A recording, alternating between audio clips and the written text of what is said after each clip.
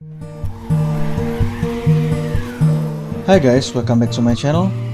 Before we start, I assume that you guys already watched my suspension tuning tutorial video, or at least understand the basics of suspension tuning, so you can understand this easier. Back then, if I use sway bar on my car, it's usually on the rear, and that's enough. But not anymore. Well, hence the name, sway bars are used to minimize sway or body rolls on your cars. Now I'm gonna show you how this car runs without sway bar.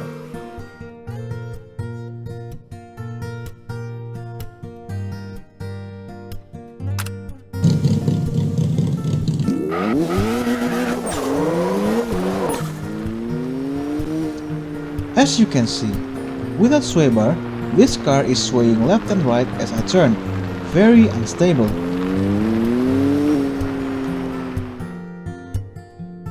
In this picture, you can see how the car looks like when it's turning without sway bar. Without sway bar, the spring works independently to each other.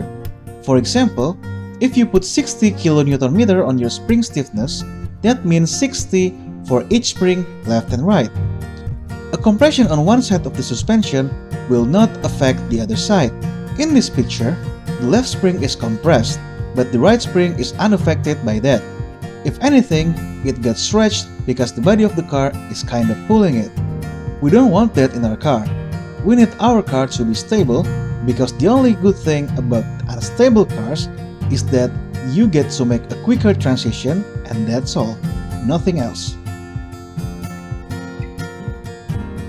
We want our car to be like this when turning.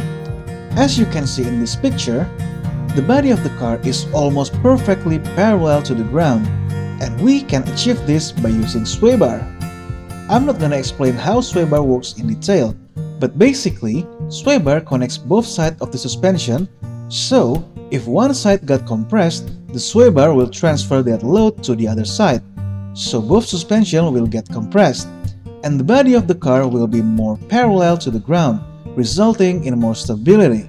Also, because the sway bar connects both sides of the suspension, it kinda makes both suspensions stiffer, which leads us to another question. Why not just use stiffer springs instead of sway bar? Well, unlike sway bar, spring stiffness affects your ride height. Stiffer springs will increase your ride height, which will negatively affect your stability. And also, like I said, without sway bar, the suspension will work independently to each other, which is good and bad depending on the situation. So basically, they don't have the same effect. Now we're gonna use sway bars on this car.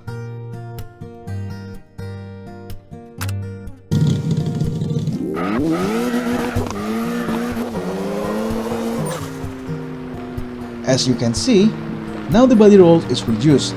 Like I said, more stability.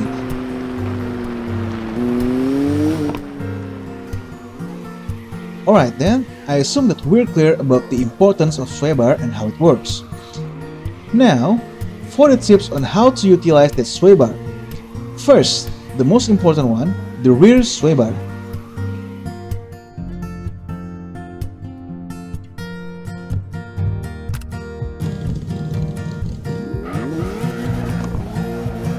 Using rear sway bar means you get stiffer rear suspension, which will reduce your rear grip, so your car will be more oversteery, and with that, the rear end of your car will be able to move quicker.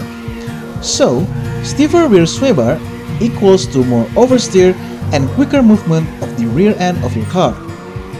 And in most cases, you can get away with only rear sway bar without front sway bar. Now, the front sway bar.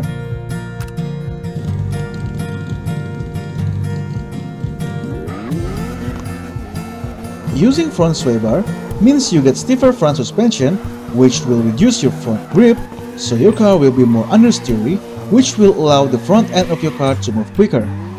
Now, an understeer drift car is bad. You don't want that, so only use the front sway bar when it's necessary.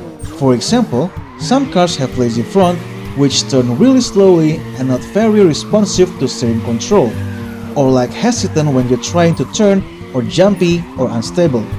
And if that's the case, you can add a little front sway bar to counter it. but be careful not to use it too stiff, because like I said, understeer is bad. If your front sway bar is too stiff, it will naturally cancel out your oversteer and will make your car straighten up too easily when you do a drift transition, which is bad. Now, how stiff your sway bars are entirely up to you. Feel free to experiment with your build, or maybe try using somebody else's build and tweak it up to your liking. Just remember that there is a limit on how quick your front and rear end can move, so there's absolutely no need to overdo it. Alright, that's it for this video. Like this video if you find this helpful. If you have any question, ask away in the comment section. And don't forget to subscribe, because... please? Right then, bye!